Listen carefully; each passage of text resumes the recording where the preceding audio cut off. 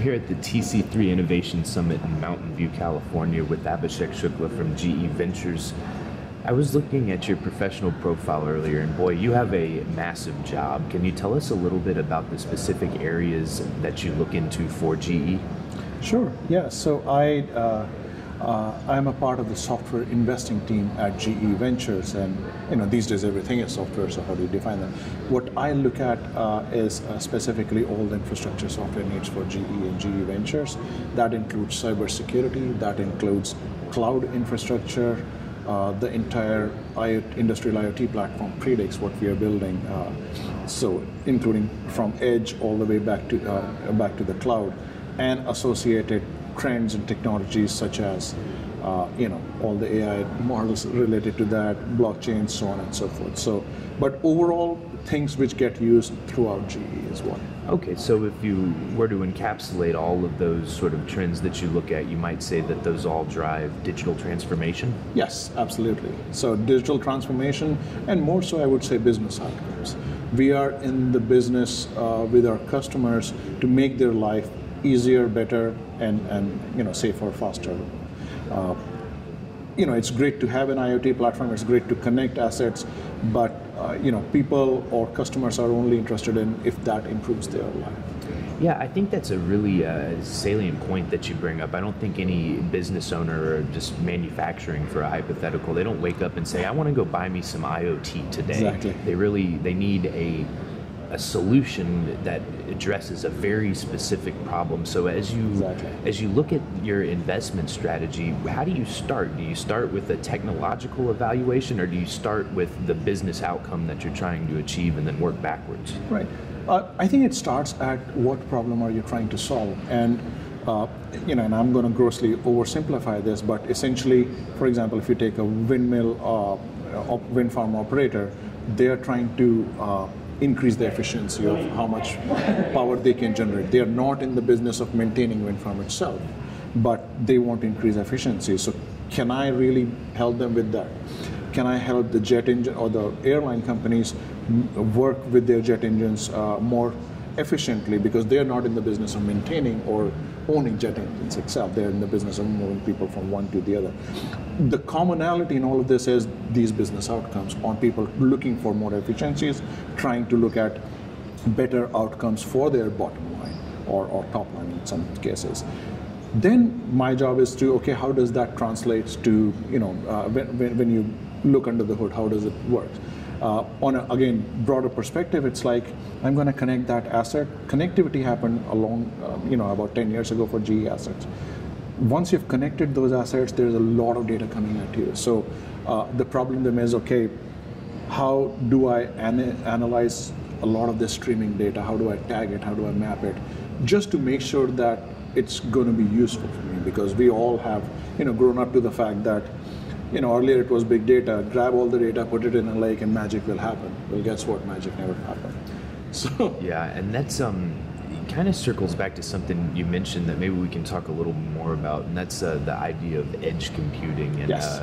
Maybe fog, which I guess, I don't know, maybe the edge is a place and a fog is an architecture. Yeah. I'm not really sure what the correct granulation is there, but what's your take on the role of edge computing going forward as we see this massive proliferation of the IoT endpoints and all of that data? It's just the cloud's not going to be enough, right? Absolutely. And we were in that, we were of that mind a couple of years ago. So some of our investments, companies like Foghorn or companies like IoTM, are essentially helping us out in that particular journey. So the whole point was, our philosophy has been for many years, cloud is great.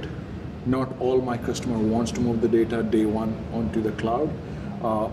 Given that connectivity is also not as ubiquitous as in the consumer world, like an aircraft engine in the flight or oil rig in the middle of nowhere in the ocean, that drives what happens to all this data which is now being generated.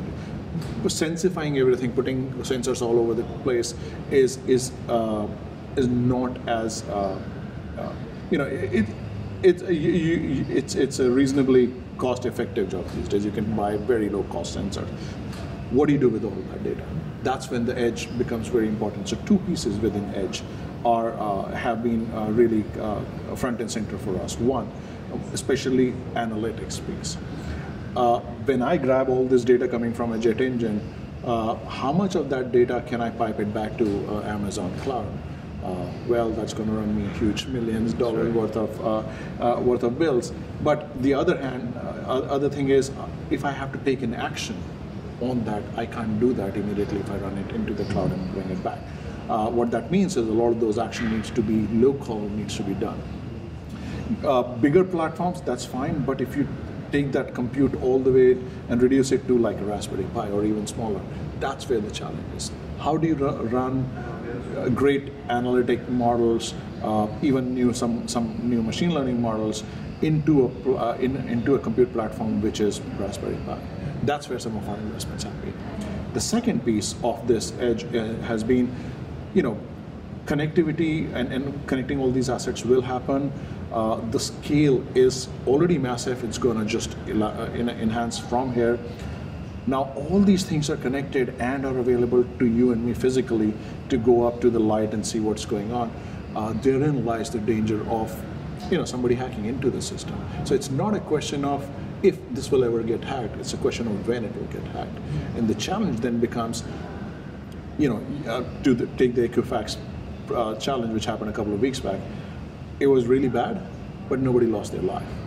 In this scenario, imagine an aircraft engine, God forbid, it ever happens, but any of these critical assets have a hacking issue, that's the outcome. You are dealing with life. So we are paranoid about security at the edge as well. So these two things combined then informs our decision on what happens at the edge and eventually what decisions are made into the cloud. Okay, and I saw you earlier, you were up on the spotlight stage there at TC3, so maybe as we wrap up you can give us a snapshot of what you were discussing today, and then maybe tell me what you think you might be discussing on that same stage 5 years from now. Yeah. So today we talked about a lot of, people want to understand the new buzzwords. Hey, how can I use AI in IoT? How can I use blockchain in IoT?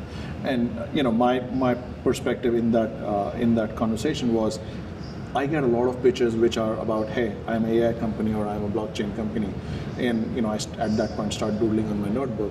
It's essentially always about, tell me the problem which you're solving.